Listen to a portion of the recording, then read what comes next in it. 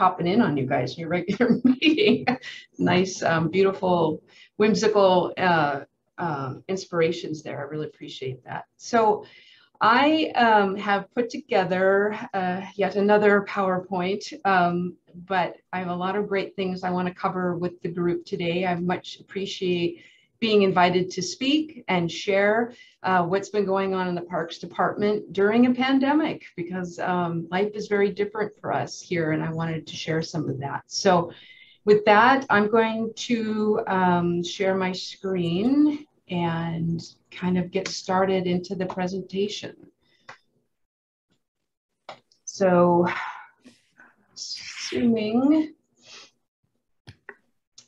assuming everybody, oh, I got excited there. All right, I'm assuming everybody can see that. A couple head nods or some thumbs up that everyone can see that on the screen. Okay, great. So I have kind of a handful of sections to work through today, but again, my name is Angie Feser. I'm the Director of Parks, Recreation, Cultural Arts, and now Human Services Department for the city. The Human Services Division came to us in April of this year. So we have another team as part of our family here and another set of responsibilities that we're working on as well.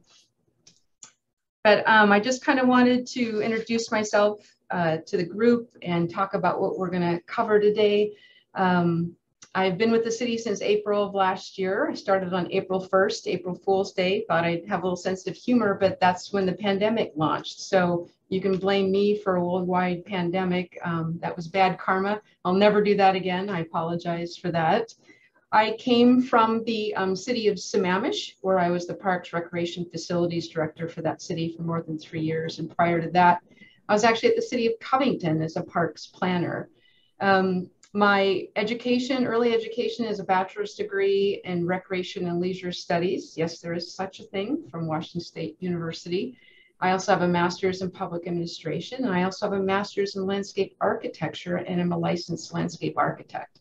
So it kind of brought all that together for my dream job of being a Parks and Recreation Director and being fully educated and experienced on both sides of the house. So I love all the plant material. Wish I had a little more time to get my hands dirty in my job, but I don't get to do that anymore. But I do spend a lot of time down at the shop with the maintenance workers and in the greenhouse. And last year even was help moving plants around when we were short on staff and volunteer opportunities. And I'm an old farm girl. I was born and raised in Eastern Washington, and I'm very connected to the earth and all things living growing out of it. So today I kind of want to talk about 3 different components here: the relationship with the city and the Floretum Club, and how grateful we are to have you. I want to talk about how parks maintenance has shifted and changed over the last year and a half dealing with COVID, and why some things might be different in your interactions with our parks maintenance crew. And then keeping our eyes on the horizon, the future, of course, and talk about our park planning projects and the projects that we've actually completed in the last year and a half, even despite COVID, and what we've started and what big projects we're working on in the future. So with that, we'll kind of get started. So first, really glad to have the opportunity to acknowledge the wonderful relationship between the city and the Garden Club since 1922. I saw that in that presentation. That is absolutely phenomenal, and being able to see the working relationship and the partnership between the two for such a long period of time. Long history of being a community partner. I was doing a little bit of research looking for images, and some of these photos here that I have in the slideshow today actually were dated 1980. So those were, and at first I'm like, oh, 1980, yeah, that was just, and then I do the math and it's actually 40 years ago. So it's just phenomenal to know that there's been such a great partnership. And we know that the flower baskets and the corner parks and the heavily planted landscapes are iconic to Edmonds. And matter of fact, I remember when I read about the director job announcement, the first thing that popped into my head were the hanging baskets and all of the full downtown landscape beds, and how the Edmonds cultivated their own annuals for that, and the use of volunteers. That was the first association I had was reading about the job description. So your reputation definitely precedes all of you in this community, right? In Parks and Recreation and as landscape architects. So as we know, downtown Edmonds has a significant draw, regionally, because we have more than a mile of public beach, the ferries that come in and out, the great restaurants and the wonderful retail shops, and a very walkable, quaint, iconic, pedestrian scaled environment downtown. And it's full, part of that is because the landscape is full of color and texture and interesting plants and ever evolving, changing landscapes. And that adds to those experiences for our people who live here and people who visit. And we certainly could not do it without this club. So very, very grateful for that relationship. In addition, as reported earlier, talking about the commemorative art project that is being planned. My understanding is that there was a presentation at the Edmonds Arts Commission last Monday that Kelly referred to earlier. We're very excited about this project. We're very grateful that you're working on it this year for next year's installation. Sometimes we get approached just months prior and we really have to scramble, but we appreciate the long lead time on this. It is quite a process between selecting the artist, getting involved with the city process, the Arts Commission, the City Council, and the whatnot. So we really appreciate that relationship we have with the members working on this project, and we're very, very excited about it. And I know that will be something very special in that location. So let's shift gears and talk a little bit about what it's like to maintain parks during a pandemic. Now, needless to say, the entire department has been severely or significantly impacted by COVID. And on our programming side of our house, it's been an absolute roller coaster with trying to run programs, trying to adjust to every announcement that comes out of the governor's office or CDC office, and adjusting to those group sizes, vaccinations, stage 1, stage 2 of opening and reopening, playgrounds closed and then opening, and do you sanitize the playgrounds or not? And remember when this all started, it was all contact servicing, maintenance of that. Now we've learned that it's aerosol and travels through the air. So it has been quite an experience, and starting during that time has been quite challenging as well. So needless to say, as a director, when you start at a new city, it's already challenging getting to know your staff, building those relationships, building trust with them, understanding how things operate, and getting the program to move forward and creating that vision. Well, that all got accelerated in about 12 hours for me, right? Because when I started in April, we were at the place where the parks maintenance workers were so spooked, they would refuse to clean the restrooms because we didn't know as a community exactly what was going on with COVID. That was still very fresh and new, right? Everything kind of shut down in late March, and then I started in first part of April. And we still didn't know quite how this COVID thing was happening and being transmitted. And so I had to start in a department and try to build trust with those individuals who I had never met before. And, our offices were closed. I couldn't come into the office and meet staff. I couldn't go down to the shop and spend a lot of time with them necessarily. And so a lot of this was remotely done. But I did make an effort to visit the shop as frequently as I could to get to know those individuals and help them understand that I cared for them, I supported them, and their safety was really important to me.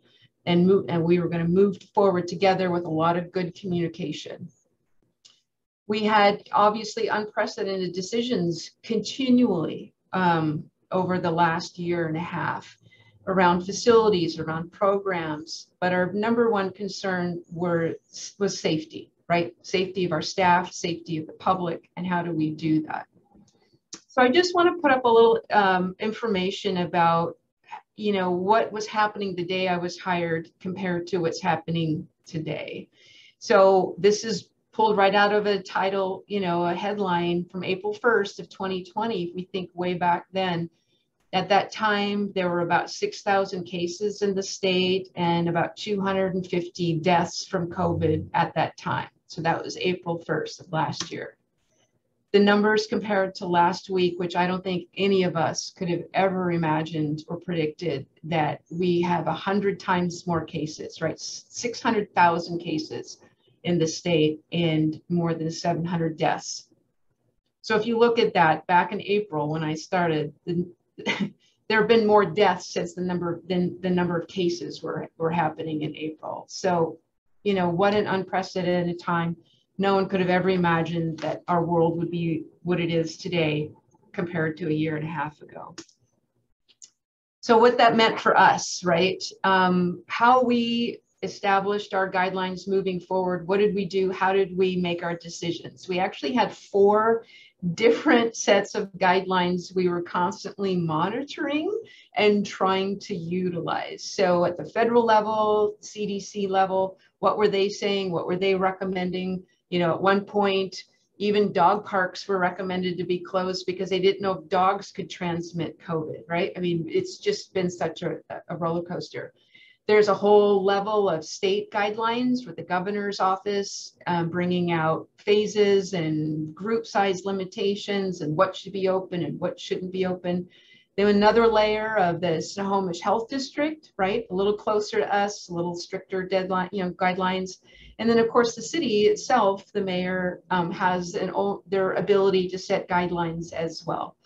So there was a lot of communication that we had to do over the last year and a half about what was open, what wasn't, and why. We became professional sign makers, trying to post things in our sites and communicate through our various means as to what was current, what was open and when and how.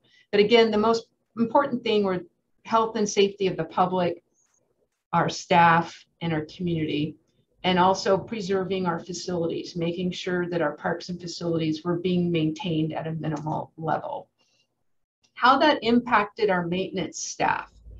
We actually had to, and are going back to now, the approach, we separated our crew into 2 separate kind of groups that stagger their starts and completely isolate from each other. Because if one person gets exposed to COVID in our crew and or gets COVID, everybody around them has to be quarantined for a couple of weeks.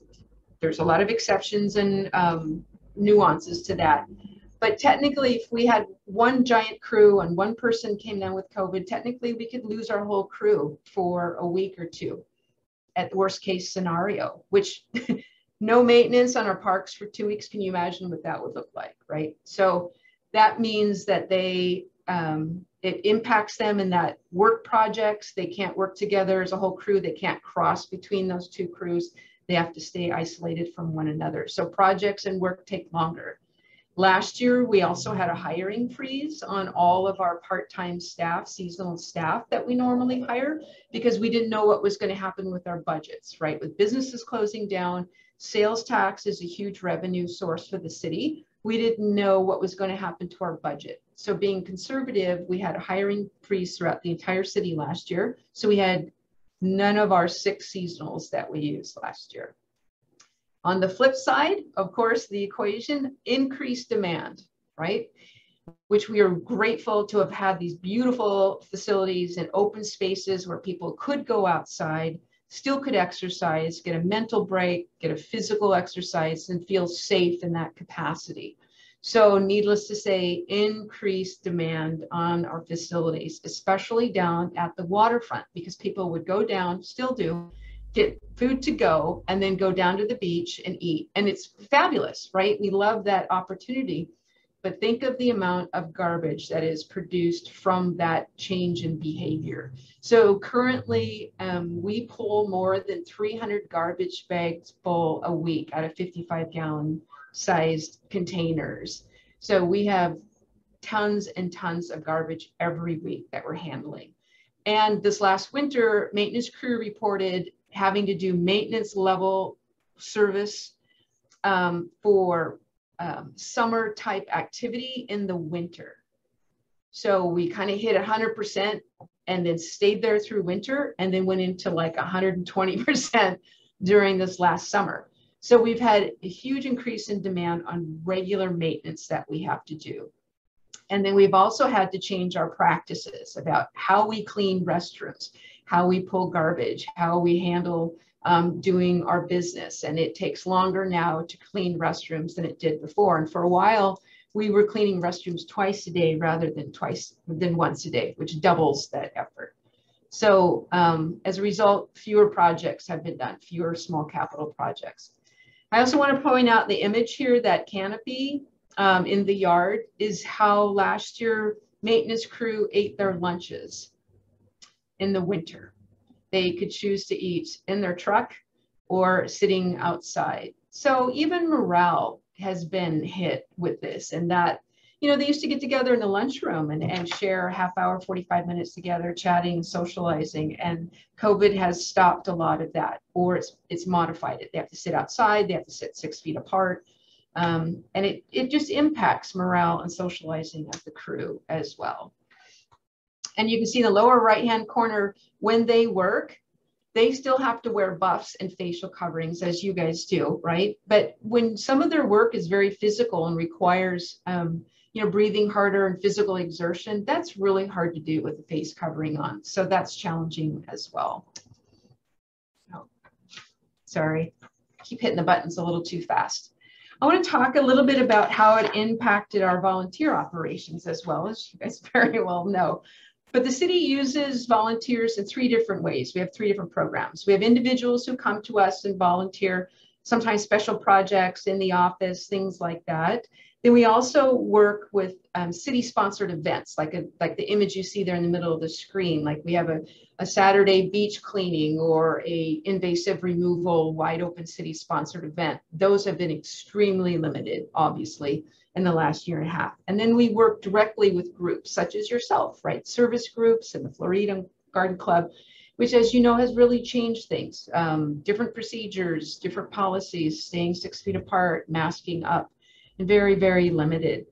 Volunteers are considered city employees. When you guys work on behalf of the city, we have to take care of you as if you're a city employee. So that means we have to communicate the ever-changing city policies around how employees and volunteers work. So we really appreciate your patience with that. You know, those change periodically, and we have to communicate that to you as a group. So needless to say, a lot of our volunteer hours and volunteer efforts that we've relied upon the last 2 years have diminished significantly, and that has impacted our efforts and work as well. But we are still very, very grateful for all of you and every hour that you put in with us. Also, the impact to maintenance. New programs have shown up, and that switches around how we work. The streeteries, those are the outdoor dining spaces, impacted our ability to maintain and water the hanging baskets, right? They used to be able to pull up a truck, pull the hose, water, and move on. Now those trucks no longer fit in those spaces, so they're dragging hoses much, much farther, and it takes a lot more time. Walkable Main Street, our crew helped set up and take down on Saturday mornings and Monday mornings, which diverted maintenance hours into those activities. We created a new Uptown Market on Thursday evenings, which required 2 of our parks maintenance crew to work another 9 or 10 hours on those days to support those activities. And then also the special events that the community partners put on. So like the Chamber, and the Arts Festival put on the 4th of July parade and festivities, Taste Edmonds, the Arts Festival. Even though they are doing a bulk of the work, our park maintenance is still heavily involved in prepping the site, making sure everything is in place for them, making sure they have potable water where they can park on a field with a truck and not damage irrigation. I mean, there are lots and lots. There are pages and pages of checklists that happen with every special event from our maintenance crew. And it used to be the special events were about once a month through the summer and were easily integrated into our work program. Well, as you saw this year, everything was postponed and canceled and then condensed into just a matter of weeks. And so if you saw, Taste Edmonds and Arts Festival were back to back on our facilities, which is a tremendous workload. We also moved a couple of special events from Civic Park up to Francis Anderson Center because that site's under construction. So that checklist that we've always had in place for Civic Park had to be redone for Anderson Center. So again, another level of work around these special events, but very dedicated crew, very dedicated individuals to make all these things happen, but it does impact us. So I want to talk about some things that did get done over this last year with all these challenges and start to focus on a little more upbeat report out of what's going on in our parks department. So some really exciting things did happen over the last year and a half. Waterfront Center was completed. I mean, what an amazing project. So this entire site is actually owned by the city. So the Waterfront Center sits on property owned by the city, and anything outside of the Waterfront Center is actually operated and maintained and built by the city of Edmonds. So while the Senior Center, Waterfront Center was being built, we were actually doing a huge capital project around that. And it was more than just the parking lot. It was the removal of that existing pier, which was full of creosote pilings. I think there were more than 150 of those removed. We found huge, enormous pockets of sawdust that had been used. We found a huge piece of concrete that had come from the World's Fair, some exhibit or something from the World's Fair that was used for fill to build the pier. So we had to remove all of that and rehab that whole waterfront beach area there. So you can see some of the piers there. We had to build an incredible seawall. That's the picture in the upper right-hand corner. Those are metal walls, basically designed with all those angles to withstand all of those big winter storms that come in and all the water pressure that comes in and out during the year and not fade and not fail, and allow us to install what you see in the lower pictures there, that beautiful boardwalk and the boulders and the logs in that beach area that will change over time. If you notice, there are chains around those logs because those would eventually wash out if we didn't secure them because of the force of the winter tides and water that come in. So that was a big, massive project, very successful. We actually technically completed that in February. Very, very heavily used, needless to say. Again, we have half a dozen trash receptacles down there. We've decided not enough. We have to add a lot more because people are going down, dining in the restaurant, grabbing a gelato, having their morning coffee, sitting on the beach, sitting on the benches, you know, enjoying a beautiful, beautiful sight, but heavily impacts our maintenance work in there and pulling garbage.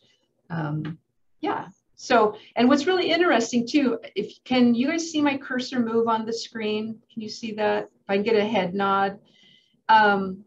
If you see the stairs and the railing look like they're buried in sand and just end, that is the uppermost level of sand that will accumulate on that beach. But as summer goes on, that washes out, and these railings, which are to dive right into the sand, will all be exposed.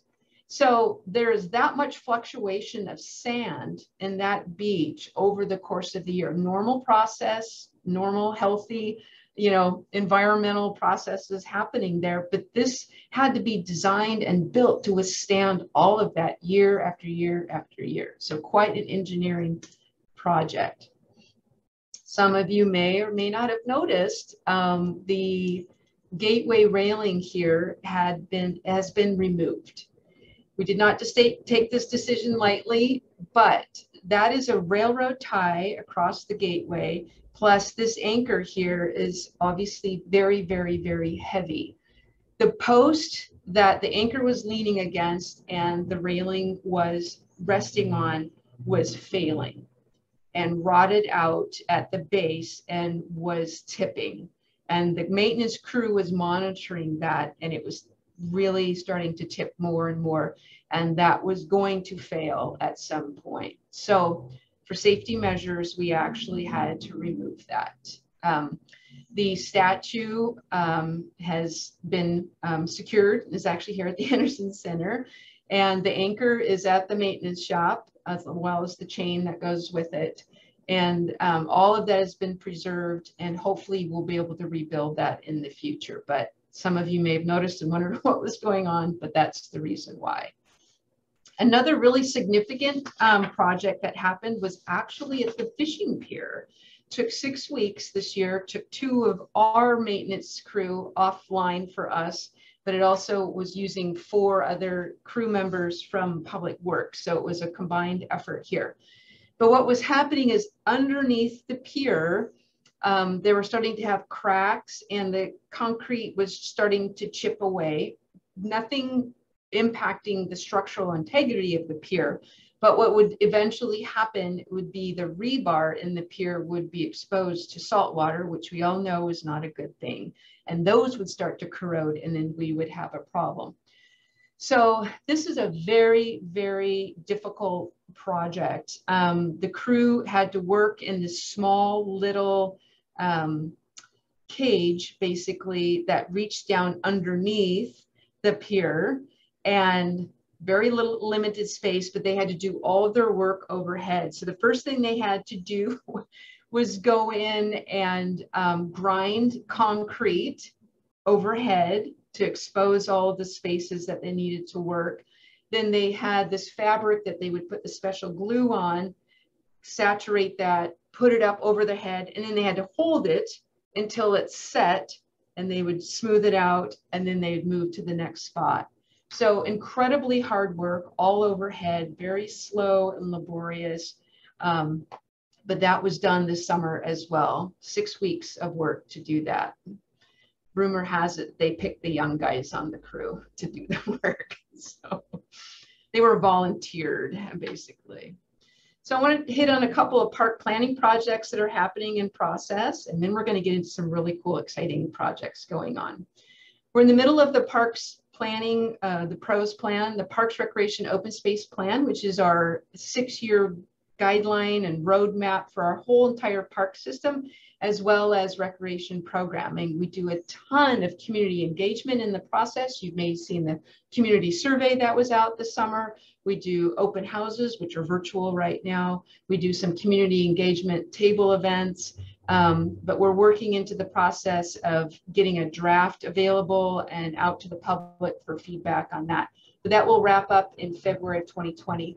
Very important, that keeps us eligible for state grant funding, and we have to do this process every 6 years to make that happen. Marina Beach Park, down there at the very end of the marina, over in the left-hand corner is an image of the existing park. On the right-hand side is the design for the proposed park and the changes to that. That has been done. We're at 30% design level. With that, I went to the state last year and applied for 2 different grants of $500,000 each, which is kind of risky because you got to kind of, you know, if you're going to go in, you got to go all in on this. And we were actually fortunate to get both those grants. The one of them actually ranked #1 in the category, which was very, very exciting. That's a nod to say that this is a very worthwhile project. It actually reroutes Willow Creek and daylights it in the park. Right now, Willow Creek is in a 1,000-foot long pipe underneath the park, and that's supposed to be the confluence that brings the salt water back into the marsh, which is now in a pipe and doesn't happen. So this is basically from the railroad to the sound, connecting that and supporting also the work in the marsh, which is very exciting. But it is also a standalone project in improving the Marina Beach Park, the parking lot in there, permanent restrooms, wouldn't that be lovely? And just a better use of the space there as well. So we did that last year while this was going on. And speaking of the marsh, a lot happening around that in the future, we're hoping. So currently, the city of Edmonds owns a lot of property around this part that we're talking about. So the image in the lower middle of the screen is the property that we're talking about. The city has interest in purchasing that. That's also known as the Unical or the Chevron property. currently owned by the state and being cleaned up. This year were able to secure first rights on the purchase of that. So when it does become available, the city kind of has the ability to be the first one in line to talk about purchasing that property. It's about 21 acres. It would actually kind of complete the whole puzzle there as far as the marsh property and enable us to really help daylight and rehab Shellbarger and Willow Creek through that site, and again connect to the Marina Beach project as well. So we're kind of in a holding pattern on that, but we've got our eye on that really quite well. And now we're going to talk about a couple of things. I want to talk about Civic Park and a potential land, a property that's being donated to the site is the last thing I want to talk about, which I think you guys probably all know about, but I'm just holding it out there. So I want to talk about Civic. The park project is underway, probably aware of that, all the construction that's going on the site, a very exciting project. I want to roll you through the project and the design and kind of all the pieces and the budget, just to let you know what's kind of going on. Just as the kind of just a brief history, that this was an 8-acre site purchased from the school district by the city in 2016, although the city had been leasing it and maintaining it since 1975. After that, a master plan was developed and adopted with heavy community engagement in 2017. Shortly after that, then we go after funding, right? So the city was very successful in a handful of grant applications with the state. The council deemed this an important project and incorporated it into the capital improvement, capital facility plans that demarks it as that. And also in 2018, the grandstand was demolished. And then in 2019, again, the council stepped up and committed to this project by issuing bonds of $3.7 million to help fund that. Then we went out to bid for the project. We actually had to bid it 3 different times. The first time around, there were some design issues and the way the bid was done that resulted in very high and very vague bids. So we went back to the drawing table, tightened up some things, kind of pulled out some alternates to get us tighter on our bid numbers and try to get it within budget. And then, so in May of this year, on the 27th of May, we had 5 solid bids come in. We awarded the contract to A1 Landscape and Construction, and that was approved on July 13th of this year, and construction started on August 9th. The project is slated to go through the rest of this year and into fall of next year. So September, October, November of next year will be the grand opening of the new park project. There are a lot of issues around the park with a high water table, and so construction will be very interesting during the wet season. So I want to roll through the design a little bit kind of quickly and break it into pieces and explain what's in it. Happy to answer any questions, of course, at the end of the presentation, but I want to start with kind of the big main area. It's a very complex, very full park with a lot of amenities in it. In the big general area, we have the Hazel Miller Pollinator Meadows on the north end. There's a promenade. I'm going to try to do a little pointer here that helps out. So we have a hardscape promenade that goes through the center of the park that kind of signals to the Sprague Street off to the east, but it provides maintenance access, a hardscape for food trucks and vendors during farmers markets, during 4th of July, and creates a nice space for that. To the south, we have a big multi-use lawn area, and you can see the outlines of various athletic fields for soccer and a lot of lawn sports in there. Lighted sports field here to the south, which will enable a lot more playtime for user groups as well. This is all surrounded by a 1/3 of a mile track around the outside here with exercise stations, and part of one of the alternates for the bidding process was to putting a rubberized surface material on it to make it a better, better surface. Up in the northwest corner, we have a couple of new sports courts going in. Up here, multi-purpose for tennis, pickleball, and basketball. The Boys and Girls Club, here's a little better outline of that. They have a footprint of about 20,000 square feet. That's their space to do with which as they want. They have been and awarded a $200,000 appropriation from the state to start working on design for a new club. Whether that's remodeling the existing club or building new, but that's their allocated space in there, and they're working towards that process. They've leased that space since 1962 from the city and have been in there a very long time. This area also has a skate park. It's designed actually above ground because of the groundwater issues that we have. And the last feature in here is what we call the scramble wall. And it was an alternate during the bid process that was actually not selected. So it's not part of the design, will not be part of construction, but it was part of the design.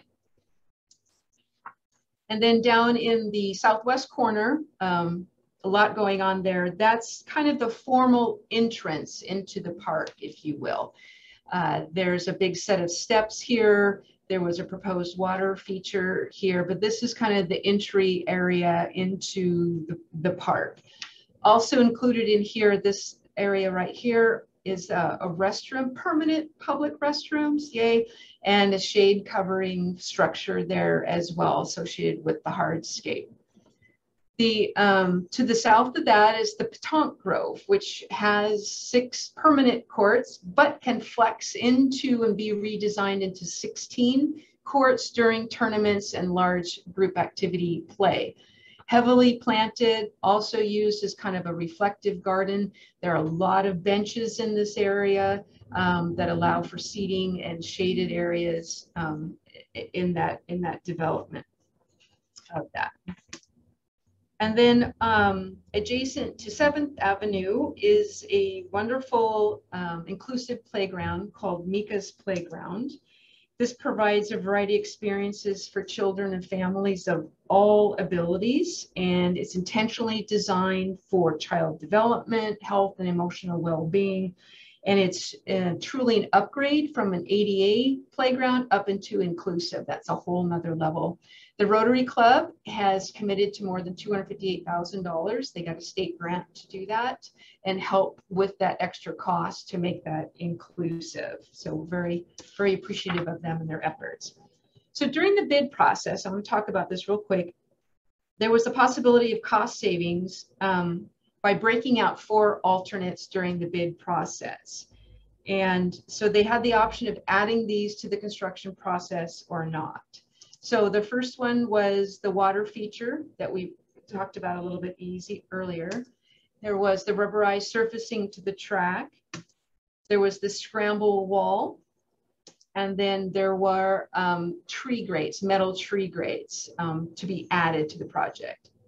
So as a result, they only selected one of the alternates, and that was the rubberized track surfacing. So you can kind of see the numbers here. There was quite a considerable savings by only doing one of the 4 alternates. The good news is, though, on the water feature, we are building the park with all the infrastructure for the water feature in place. So all of the piping underneath it, the space in the restroom for the pump, and all the equipment necessary for that is all in place.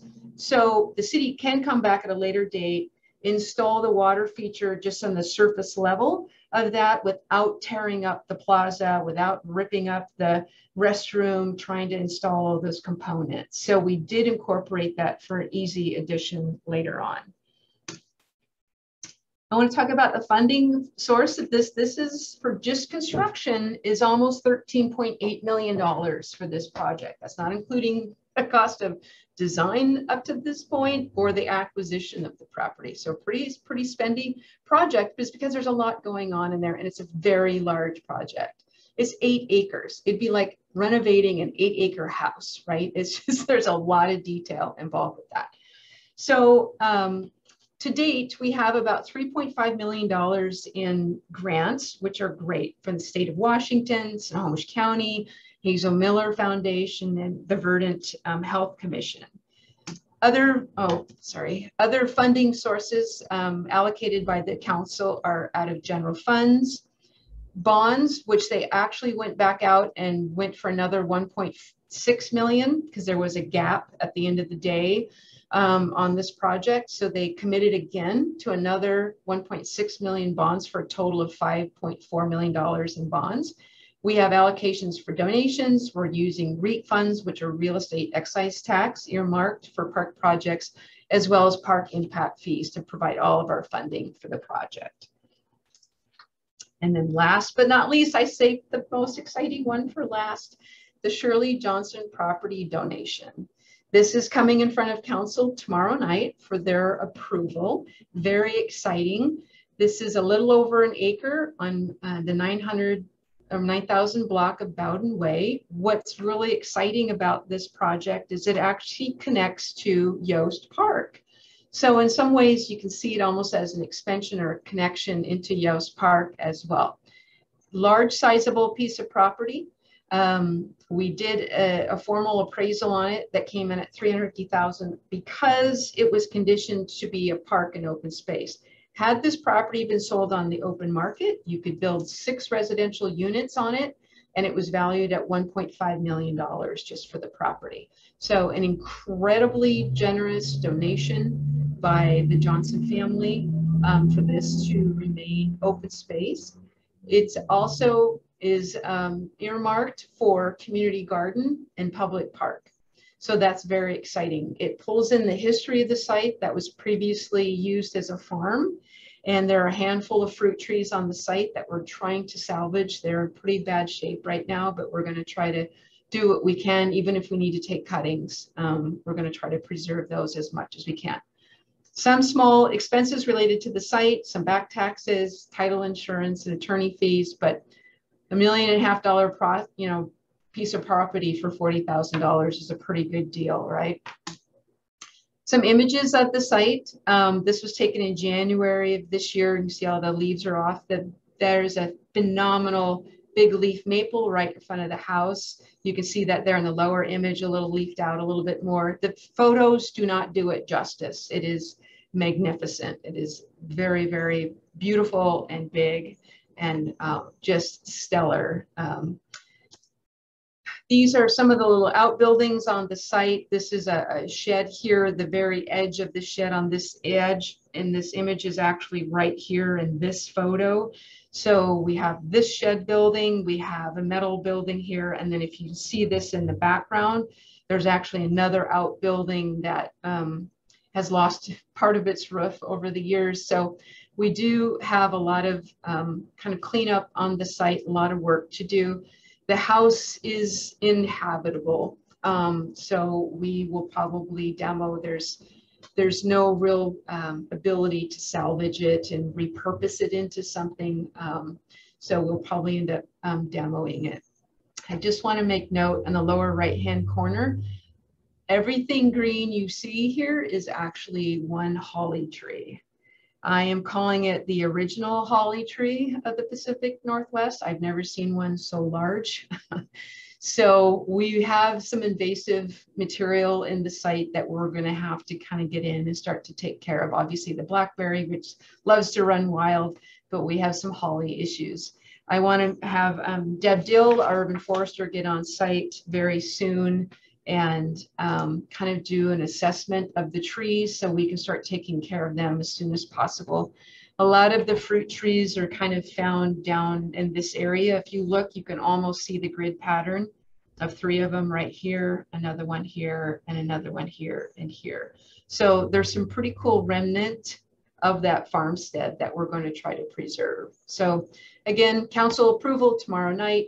We're going to secure the site, keep maintaining it, an inventory of the trees and vegetation on site, start rehabbing and taking care of those. And then eventually there will be a community process of a master plan of the site, taking into consideration, obviously, her wishes for the property, as well as results from the pros plan, what our priorities are, communities property, community-wise, what this park property can do for our community as well. So I know I have ripped through a lot of information, but there's just lots to share. I'm going to open it up to questions, and I'm going to stop doing my screen share so I can see folks up there. So happy to, whew, I did it, 1 minute to go. I was tracking that pretty close. So happy to answer questions at this time. Are you gonna connect the Shirley Johnson's house to, that property to Yost Park? Yes, that'll be an easy connection. There's currently, I think, just a chain link fence between the two. The Johnson property is actually pretty level. It is, if you're on Bowden Way, it does tilt down at Bowden Way, but the high point of the property is actually kind of the southeast corner and just very gently slopes into Yost. So it's for the most part, for Edmonds, it's a level site, right? Let's be real. It's a pretty level site and pretty open in some places. But yeah, it'll be a nice connection into Yost, maybe help with some of the parking issues we have with Yost, but another way to enter Yost Park, right? Off of Bowden Way. Yeah. Anybody has any questions? So I see a hand, Bonnie. It looks like Bonnie has a hand up. So go ahead and unmute yourself and we'll answer questions. I see one in chat as well that I'll address. Down at City Park, down at the the water, right by the ferry and the water area that you were talking about, and the building, the public building. I can't even think of the name. The Waterfront Waterfront Center. Yeah. Okay, yes. Are there any plans for an additional restroom anywhere near that? Because you either have to go to the ferry to get a restroom or at the other far end. Right, so at the Waterfront Center, there are no short-term plans to install a public restroom. Okay. Once we get through this COVID ridiculousness, there is a public restroom in the Waterfront Center, right? There are restrooms at Olympic Beach at the end of the fishing pier. There are, I believe, public restrooms associated with the port, kind of in the marina area. And then eventually with Marina Beach Park, there will be permanent restrooms there as well. And then turning and heading north, Brackett's Landing North has permanent restrooms as well. So there's kind of the restroom tour of the beach. I should put that together sometime. That's kind of fun. And then downtown, right downtown next to City Hall, there are public restrooms as well. Yeah. Thank you. Yeah. I'd like to ask a question about the community garden on the property, on the Johnson property. When you say community garden, what do you mean by that?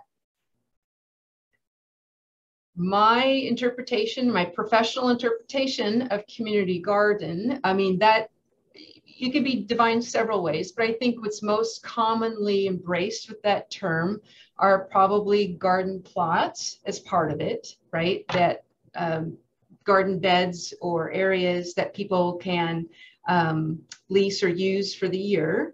But I think there's also, when you say community garden, I think there's opportunity for groups to come in and do education, do community efforts, right? Educational programs about how to prune fruit trees, right? Or the ability to learn like a demonstration garden, right? That people can learn what's drought tolerant mean? What does a drought tolerant planting mean? How to grow fruits and vegetables. I think there are a lot of definitions of community garden, and that's something to definitely explore during the park planning process and the design of that park. Does the city own the current demonstration garden that's over on Pine? That garden, the city owns the property, but a different group does the work on the garden. So I don't know if own is the word. We own the property, but a different group actually maintains it, plants it, does the signs, and does all the activity around it. Okay. Questions? Got some good hands going up. How about Linda Murray? I'm just going to pick names. The dog park. I couldn't see if that still exists. It does. It does. Actually, great question. So the dog group was involved with the design of that park, and we are retaining the dog park area. And what's going to happen is actually where Willow Creek is daylighted. So if you know where the trestle is in the railroad, right, there's an existing trestle that was built in, basically a culvert under the railroad. Thank goodness that is there, because it's very hard to work with the railroad and go underneath them. So that's in place. That's where Willow Creek will come out and pretty much straight line out to the sound.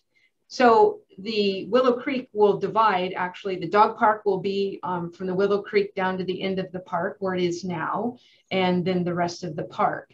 There are two really amazing, cool bridges that will be built over Willow Creek to access the dog park, but it also provides all these really great educational opportunities to have interpretive signs like on or near the bridges, because people will be able to walk across the bridge and look down and see salmon coming back up that stream at some point. Wow. So, yeah. So the dog park users were part of the design process. The dog park is a little smaller. I will admit that is a little smaller, but they agreed to it. So, yeah. Thank you. Great question. All right. Who else? Janice. Yes. I appreciate all the information about all the projects that are going on, because they're numerous and they really impact the community.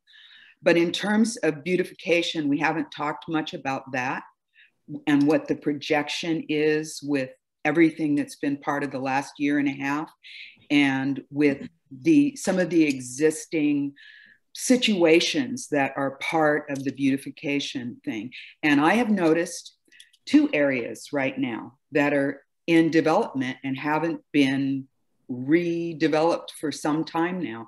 And that's along Edmonds Way as it comes toward the ferry sign and the turnoff to go down to the ferry traffic. Mm-hmm. There are some beds there that had been part of state property, I believe, for a long time. They're median strips. Those areas I'm curious about. And the other is the Welcome to Edmonds sign, which magically I noticed had changed when I drove by it the other day. So I'm really interested to hear about that. Right. So the state property, are you talking about the landscape islands in the road or outside? The ones that are in the middle of the road. There's two long ones that as you approach the sign that tells the billboard that tells you how long your ferry wait's going to be. Okay.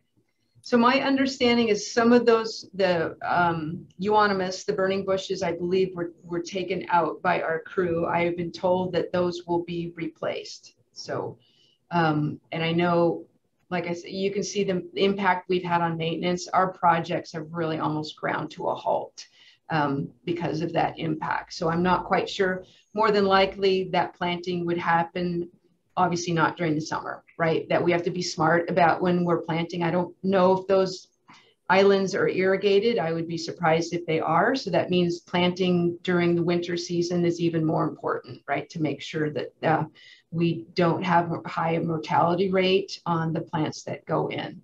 I can get back to Janice on that. That's Parks Maintenance could probably tell me when that's going to be scheduled. Yeah, I'm the gateway sign. Oh, I'm sorry. Go ahead. Well, I'm just curious because having worked in the Parks Department, I know that there was some question about state maintenance or parks maintenance. And I think for our group, it's been brought up in the recent past about that area being in need of maintenance. And so it's interesting that I've noticed that things have been taken out there. So I'm wondering, will Parks approach that then? I believe Parks is the one who took it out. So I think Parks is responsible for putting it back in. Okay. And then the Welcome to Edmonds sign. Yeah, and I'm learning a lot of things about this community, and I've come in and learned a lot of history that, here's a situation that it's state owned. I would think that state would maintain it, but yet Parks is maintaining it, right? Yes. Which is a big impact to us. So there are things that I would like to drill into a little bit more, but we have priorities right now. Gateway sign, I'm almost afraid to say it out loud, but yes, the gateway sign project has started. If you notice, we've removed plant material. The old sign will be removed, but we have to build a new kind of pad and area for the new sign. We're actually pushing it out a little bit and closer to oncoming cars, if you will. I'm trying to describe the new location for better visibility. And so that the next thing you'll see is soil and rocks being brought in to build the pad. And then once the pad is built, the foundation, the footings for the new sign have to be dug in and poured and cured. So that will take a little bit of time. Then the new sign will be placed, which is pretty big and pretty significant. So it takes special equipment to do that. And then the landscaping around that, the irrigation, rock placement, and planting will happen around that. And then old sign will come out at some point. We're still trying to decide when the sign will be actually visible. We're thinking of actually kind of installing it and covering it, and then having a big debut or unveiling, because it is such a significant and visible project. But I knew once the minute we even moved something in that site, I was going to start getting questions. So you're right on the money. So is there a visible plan that we can see about what the finished project will be like? I've been told there's a planting plan that's done. Clayton Moss is involved with that because he designed the sign, and he's very much involved with the planting plan that's being done by Deb Dill. So they're working together on that to make sure that his vision is reflected and that the plant material works with that. Okay, great. Thank you so much. Thank you so much, Angie, for such an informative presentation. Yes, of course, anytime. Yeah, we're so excited for all the new projects. I know you guys went through some amazing, challenging time during the COVID, and be able to still, completed so many great projects and worked a lot of long hours and all that hard work. We really appreciate all the things you guys do, and we take granted of all these beautiful things happening to our city. Yeah. So thank you so much for all that, and thank you for coming to our club and share all the things going on. Now we have so much more understanding and to understand what's going on. So it's been such a treat to have you. And thanks everybody for all the great questions. Yes. So we look forward to seeing. I have one more question. Okay, go ahead. Okay, I'm Trudy, and I'm so excited about the Shirley Johnson property because it's sort of close to my house, and I remember talking to that lady years ago. Wow. And so I'm excited that it's going to be part of our park department. But that brings me to the question of a connection to Yost Park, and I'm thinking of my grandkids, and this is totally off of what we've been talking about, but how safe is Yost Park? As far as indigents living there, shot things laying in the yard, in the trails. I would like to bring my grandkids there, but I just have visions of needles all over. Do you see that as a problem there? No. There's. Are there people living? We do not have. If you're asking if we have like homeless camps in right Yost Park, we do not. We do not. Okay. Our maintenance crew obviously is there quite a bit, at least daily. We're still operating the pool right now. The pool is actually going into next month And our maintenance staff around the pools there daily as well, plus regular maintenance on the park, on the trails, the parking lot, the whole system, the tennis courts, which are now pickleball courts for the most part. And there's a lot of visibility. There, yeah, I see someone laughing about the pickleball thing. You know, I think, you know, every park everywhere has issues of probably behavior that people aren't comfortable with. Sometimes there's somebody sleeping on a bench, or, you know, behavior that doesn't make people really comfortable. But I think generally speaking, all the parks in the system are very safe. And we have a lot of eyes and ears in our parks. They're highly used, which helps with that security issue. And once we find any issues, the parks crew or members of the public report that to us immediately. We work with our police and our public safety efforts to increase patrols and deal with some of those issues. So yeah, I think it's safe. Go play in Yost, go play on the playground, walk on the trails, check out the pool. I think you'll see that it's safe. Yeah, absolutely. Okay, great. Thank you. Yeah. Thank you. So anyway, thanks again, Angie, for your time. And yeah, we're very excited for upcoming great projects to Edmonds. And also we are hopefully, you know, we work with the Parks Department to celebrate our 100th year anniversary as well. So thank you all for your work and your commitment to the organization. I'm looking forward to the art project and all the amazing work that you guys do. And even Art on the Fence is lovely. I'm looking forward to that too. So good. Thank you very much. Thank you. Bye-bye. Okay, everybody. Thanks for coming. And does anybody have any other announcements before we go?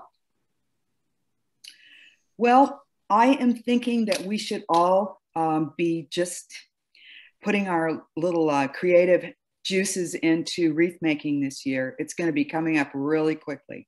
That's true. So hopefully people will be involved and excited about participating. We'll figure out ways that we can do it, and it'll work out well for everyone. And you know, we're not selling at Joyce's thing this year, so we have to decide where to sell. There'll be more information, but I just think it's a good thing to put out there to the group that we are going to are planning to work on that project again. This fall, I guess the daffodil planting and the wreath making, those are the big events coming. So hopefully all of you be able to participate in. Okay, well, we'll have a great. Patty has something. Oh, Patty, yeah, okay, Patty. And so does Linda. I just want to say, if you're downtown Edmonds on the Salt and Iron building on 4th, just north of Main, there is a beautiful new mural. It's done in Japanese wood print style, and it's a crane and waves, and it's in honor of the sister city Hekanon. So take a look at it. It was finished about over a week ago. Oh, gorgeous. Linda. Oh, you gotta unmute. Linda, unmute. Can't hear you.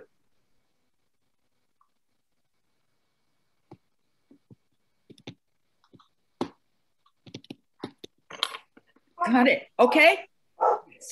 Can you hear me? Yes. Okay. Daffodils. Just an idea. If you're buying bulk daffodils, how about members of the club, especially that are in Edmonds, have gardens around Edmonds, planting daffodils visibly in their gardens and getting bulk from us. Yeah, I mean, we want any bulbs, right? Because right now we're, I was just told that bulbs, people are buying like crazy. So we're already kind of late. So anybody who can donate, get it, whatever, we would want to collect as many bulbs as we could. So the club isn't planning to buy a big bulk of them? We do too. Yeah, we are. Because I was just wondering, to add to that and then make them available to members at whatever it costs us. Yeah, so we'll definitely buy bulk a lot, as much as we could. And then maybe, we can sell it to, members and encourage them to have, a nice planting in their garden so that they all come together around town. Right. Yeah, we celebrate daffodils April, whatever. But first of all, we got to get the daffodils. So if you guys have extra daffodils also, you know, would love to have it. So anyway, anybody else? All right. Well, thank you so much for coming, and hopefully you have a good week, and we'll see you soon. Thank you. Thank you. Bye. Bye, everybody.